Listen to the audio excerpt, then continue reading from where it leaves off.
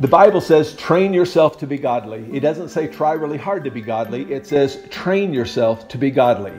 And this training element is one of about 15 elements in the soil of indirect discipleship. And it is my contention that if we put a disciple in the right soil, that disciple will grow. And one part of that soil is the training element. And if you are out to make disciples of all nations and make disciples of the people that you teach, you would do well from time to time to include a training element. And if you aspire to be a disciple yourself, you would do well to include a training element. What does it mean to train yourself to be godly? Well, I can think of at least 3 components, and the first one is this. It is fundamentally an athletic term, and we learn a lot about discipleship from football or golf or whatever sport you're into. And you might give that some thought. What can I learn about being a disciple from learning to play golf or learning to play football or baseball or something else?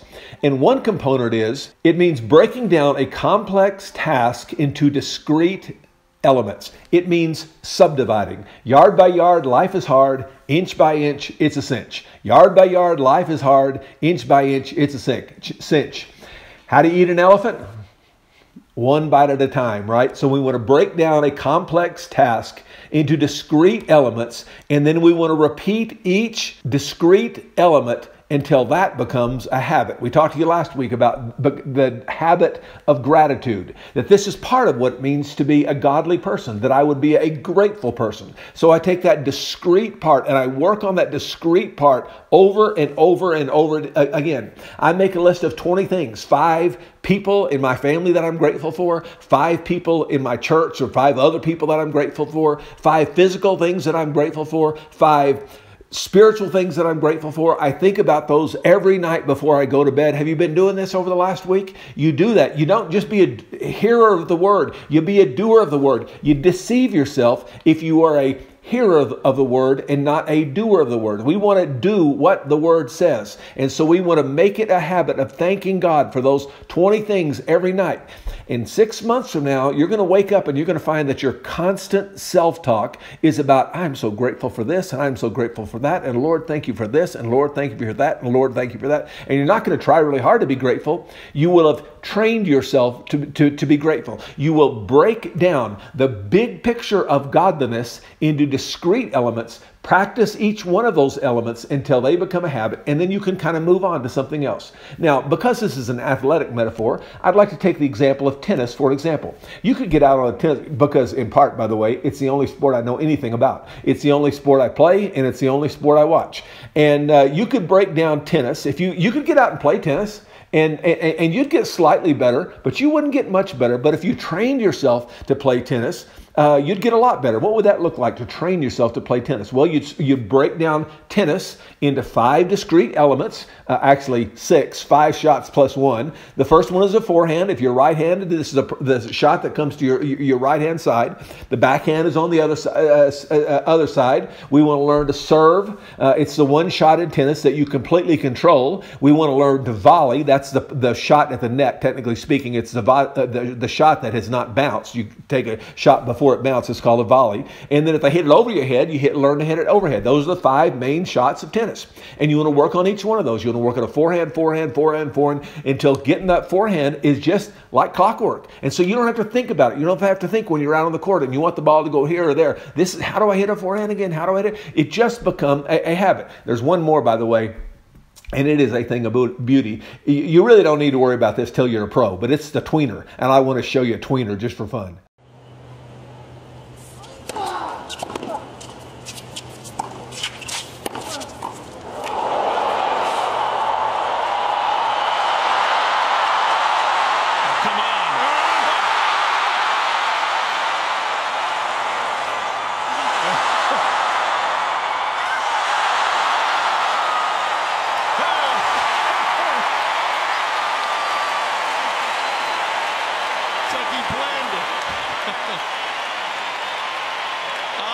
Their feet all over this stadium.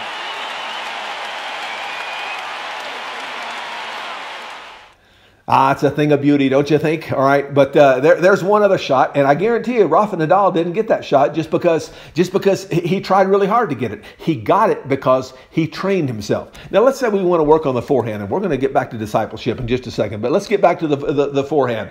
I can think of 10 elements of the forehand that you need to think about, and you do well if you wanted to train yourself to play tennis better. To think about one and only one of these each day you go out. So you think first about the ready position. I remember when I was trained to play tennis by my coach in high school, he called it the star. This is more or less the midpoint of the baseline. And you'd go out and you'd get this ball, and the tendency to say, boy, I got that ball.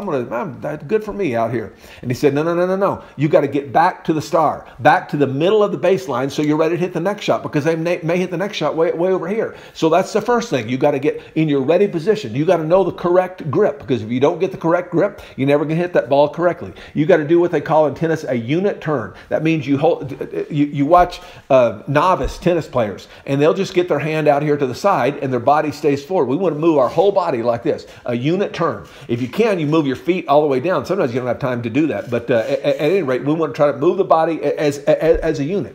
And then sometimes you'll get there a little bit early, and then there's this move that one coach I heard called it the pat the dog. In other words, you get your on the forehand, you get your racket out to the side, and if you were to drop the racket, your hand will be just like this, up and down. And this is just kind of your waiting, your holding position, all right? Not the racket this way, as you might expect, but the racket this way. And then there's a backswing loop. Again, novice tennis players will kind of go like this, like a pendulum. We don't want to do it that way. We want to keep one continuous action. There's the head drop. That's not your head. That's the racket head. And if I were coaching people, I would give them some old rackets and say, I want you to scrape this racket on the ground, because the lower that racket goes, the more topspin we're going to have as it comes up. And then there's the doorknob turn. That is, as your your arm comes through the racket here, we want the hand to turn like you're turning a doorknob, all right, like that. And you want to keep your eye on the ball the whole time. You want to think in terms of aiming deep. That is about a yard or so from the baseline. And you want to think about your follow through. And if you wanted to train yourself to play tennis, you would think about one or two of those every time you go out. So one day you'd go out and you'd think, all right, I'm going to hit the ball deep. I'm going to hit the ball deep. There's one more I just thought of, and that is you want to hit the ball real hard. Novice players will hit the ball, kind of a badminton shot. They'll hit the ball up in the air, and it'll just gravity will just pull it down. Well, good players just smack the ball, and they learn how to topspin the ball and so on. So one day you're going to go out and you're going to think about the doorknob turn, and one day you're going to think about hitting it hard. Another day you're going to think about hitting it long. Another day you're going to think about the head drop, and so on and so on and so on. And the same thing is true with discipleship. We want to break discipleship. We want to break godliness down into discrete component parts and work on one thing at a time. I'm going to work this month on gratitude, and I'm going to make me a list of 20 things that I'm grateful for. Great verse that deals with this is 2 Peter 1, 5 through 7. For this reason, make every effort.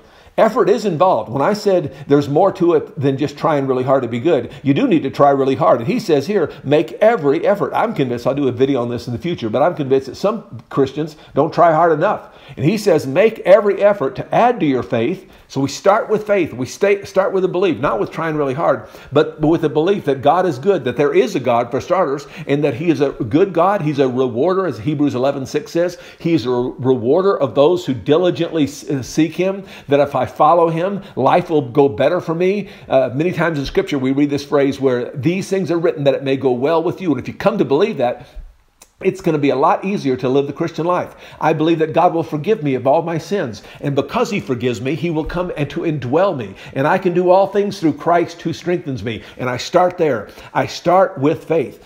But a lot of Christians never get beyond faith. They just get faith, and it's kind of a passive let go and let God. And Peter says to us, make every effort to start with faith, and then the next component, add to your faith goodness. This is the most natural thing in the world. And it'll happen to most every Christian. We come to faith in Christ, and we just get a little gooder. We just get a little better. We just kind of straighten up our life out just a bit. And we ought to do that. We ought to think, how can I be a better person than I am?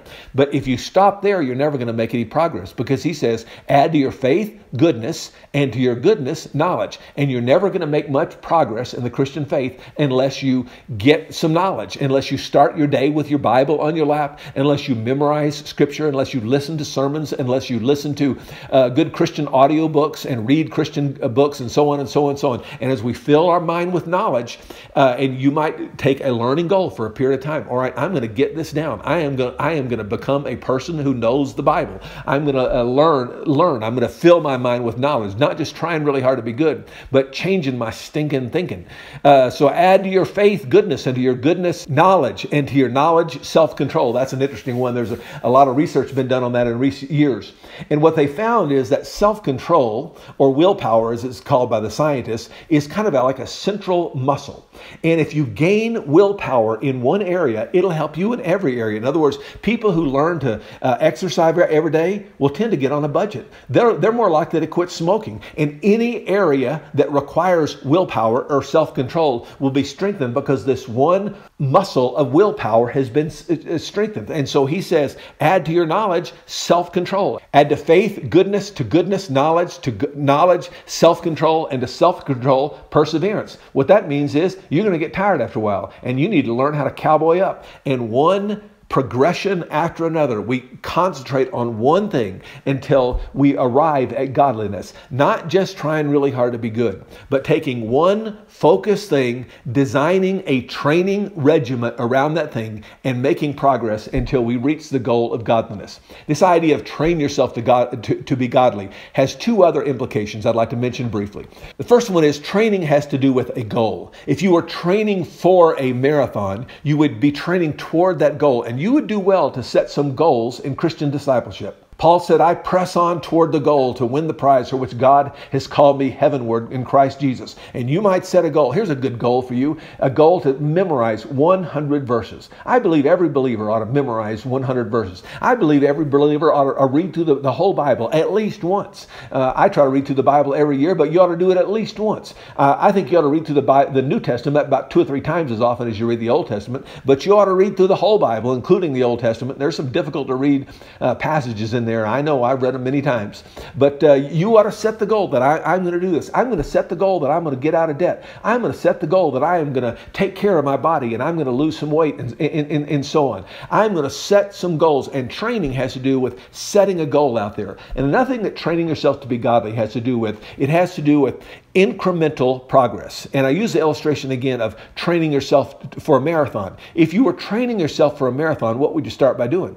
You'd start by running around the block. And then tomorrow you'd run around the block again, and then you'd run half a mile, and then maybe a mile, and you'd wait a day, and then you'd learn to run 2 miles, and then you run 2 miles every day or every other day for a while. And I've never actually run a marathon, so I don't know for sure. But the point is, you would gradually work yourself up to before long you're running a 5K, and then you're running 5 miles and 10 miles, and then probably every now and then you ought to kind of go crazy and run 10, 15 miles and approach what a marathon would be. But you wouldn't start there. You would start by setting the goal and then incrementally working your way up. And the same thing is true with discipleship. One of the fundamental disciplines, the key training goal that you ought to set for yourself, the domino that's going to cause all other dominoes to fall in place, is starting your day with your Bible on your lap. I've got a whole other video series on what is a disciple. And the first mark of a disciple, we talk about this fact, that a disciple is one who starts his day with his Bible on his lap. And I quote a bunch of research. I encourage you to take a look at that video. I quote a bunch of research around the idea that nothing predicts spiritual maturity like starting your day with your Bible on your lap. Well, there's a tendency to think, I'd like to spend half an hour with God, and that'd be glorious. I spend about an hour. And I think that'd be a good goal for you at some point in your life. Now, if you got preschool kids, that may not be the goal of the day for these days. But someday, maybe when your kids are grown, you could spend, like I do, more or less an hour a day in prayer. It really has become a sweet hour of prayer for me, but it didn't start that way. The Navigators have a little track called 7 Minutes with God. And the point is, it's like that first run around the block, that first walk around the block, that first half mile, that first mile, that we're going to start out small. We're going to say, what can you do? Maybe you're convicted that God would have you be more generous than you are. And God has convicted you perhaps that you ought to tithe. And I think you ought to tithe. But maybe you're at a place in life you can't start out by tithing. Maybe you'd say, you know what, I'm going to give something. When that offering plate comes by on Sunday morning, I'm going to stick something in that offering. And if I've been given a little tip, if I've been given $1 or $2, I'm going to go up to $20. And then I'm going to go to $50. And then I'm going to go to 1%. And I'm going to go to 2%. And I am going to gradually work my way up until the day when I can be obedient to God's command to tithe. And maybe He'd lead me to do that all at once. And if God leads you in that way, all the better. But the point is, training often has this idea of incremental progress. So I start with 7 minutes with God and I work my way. James 1 is, to me, the classic verse on what I call the pinnacle of spiritual maturity, where he says, count it all joy whenever you face trials of many kinds. How do you get there? There's a tendency to look at a command like that and just say, well, it's just hopeless. I can never get there. I can never count it all joy whenever I face trials of many kinds. Could you start by rejoicing when you get into a little bit of traffic? When there's a long line at Walmart, could you say, you know what, Lord, I thank you that I have a Walmart near me. I thank you that I've got money to buy things at Walmart. I thank you, I'm stuck here in traffic. Lord, I thank you that I've got a car. I thank you that I've got a radio. I thank I've got a phone I can listen to an audio book on. I thank you for my kids. I thank you for the Bible. And I'm going to sit right here in worship and I'm going to count it all joy when I'm stuck in traffic. And you start with a little problem. Being stuck in traffic is not a big problem. You start with that little problem and you get to a bigger problem and a bigger problem and a bigger problem. And through setting a goal and incremental progress toward that goal and breaking down a big project like godliness, like discipleship, into discrete parts and working on each one of those parts progressively, you can make your way toward godliness. And if you are a teacher and you're seeking to make disciples of the people in your group, I would encourage you to give them training goals from time to time. And you'll see great progress in making disciples of your group.